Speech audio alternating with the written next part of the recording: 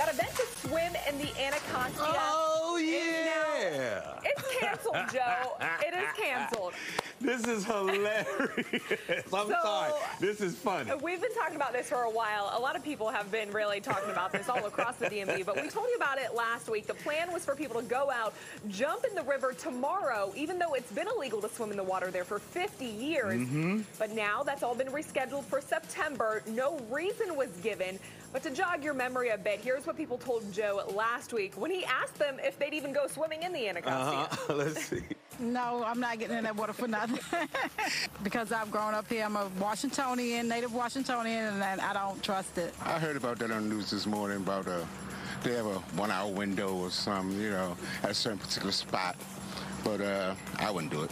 But I would actually get in it, but I don't think I would dip my head down in it. So you are willing to at least go like waist deep, maybe chest deep, but you're not submerging yourself. Right. Even when I go to the beach, I don't submerge myself. I just go, you know, to get wet, you know. And you eat fish out of here. Yeah.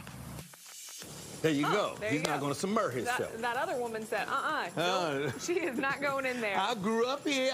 There's no way. Yeah. So why did it get canceled? What's going on? Okay, so that's the big question. We've got an expert here joining us from Anacostia Watershed Society CEO Chris Williams joining us live to break it all down. So tell us, I mean, why was this splash postponed now until, I think, September, I believe? Well, apparently there was a combined sewer overflow event, a couple of them that happened recently, that polluted the water, and out of an abundance of caution, the DOEE and the Anacostia River Keeper, which are the two organizations that were putting this on, decided to cancel it, to postpone it. So I'm sure that you can see after that report that we just showed you can see the sort of the irony here while we're laughing on this Friday, because everybody I went and talked to was like, there is no way I'm getting in this Anacostia and then this thing gets canceled. However, from your perspective, what would be the difference between now and September?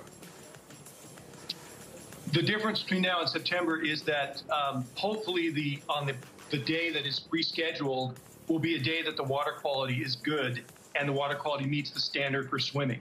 See, what you got to understand is that, generally speaking, the Anacostia is not swimmable right now. Okay. But on certain days, under certain conditions, when the water quality is right, it is swimmable.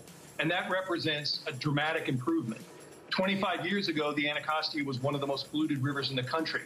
Gotcha. It's coming back. It's recovering. It's getting better every year. The water quality indicators are trending up.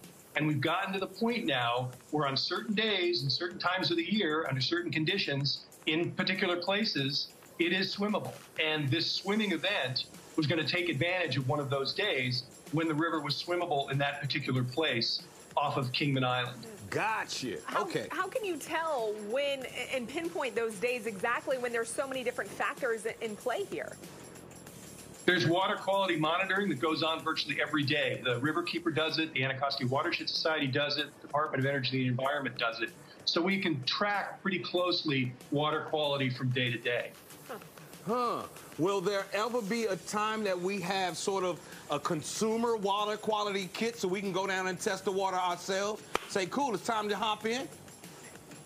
I don't think you'll be able to test the water yourselves, but I think what there will be is there will be some sort of mechanism, maybe an app, for example, that you can check on your phone and look on particular days and find out where the water quality is in any particular place. Gotcha. See, we're on a journey here. 25, 30 years ago, the Anacostia River was one of the most polluted rivers in the country. And so the reputation, the reason people are sort of reluctant to get in the water is because they remember that reputation, and that's totally reasonable. But we've been seeing over the last 25 years a gradual improvement. And what this swimming event, this splash event was going to be, is it was going to be an occasion to mark progress, to mark a day when you could swim off the dock at Kingman Island. Now, unfortunately, because of circumstances on this particular day, that couldn't happen, and it needs to be postponed. But it will happen. Eventually, it will happen. Eventually, my hope is that as years go by, we'll get to a place where you can check on your phone, and maybe today's a good day for to go swimming, so you can go swimming. And then as the years go by, the river will get cleaner and cleaner. and we'll ultimately get to the point where you can jump in the river and take a swim whenever you want. But we're not there yet. We still have some water quality challenges we're trying to overcome. All right. That we're working to overcome, and we will overcome them. Yeah, and that's something that you guys are working to move forward with and try to get that cleanup. Yeah, I can't wait till it's nice blue like the waters in the tropics. There you go. I don't know about that one. We'll see. Thanks, Chris Williams, thanks so much.